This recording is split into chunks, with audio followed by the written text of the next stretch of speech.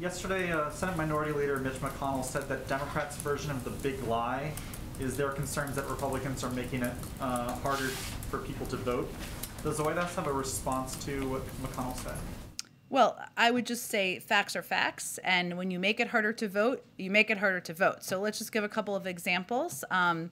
Michigan Republicans have been replacing members of county boards of canvassers who voted to certify the 2020 election results and are replacing them in some cases with individuals who ascribe to the big lie. Georgia passed a law that allows the state legislature to control the state election board and in turn allows the state elections board to remove local election officials who manage the voting and counting process.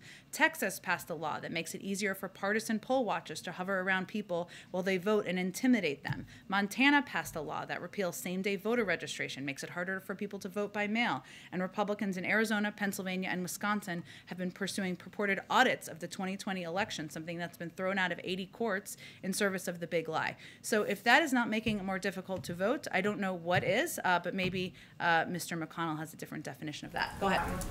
Similar vein, with the Omicron variant having such a big impact, perhaps an outsized impact than we were expecting, is the administration eyeing any additional COVID relief? I know Jen asked about restaurant relief, but just sort of a larger package to help people sort of get through this new phase of COVID. The same answer applies. We are constantly in conversation with Congress and leadership and members about what we think and what they think the American people need in any moment. But it's important also to remember we are in a very different place than we were a year ago or 6 months ago.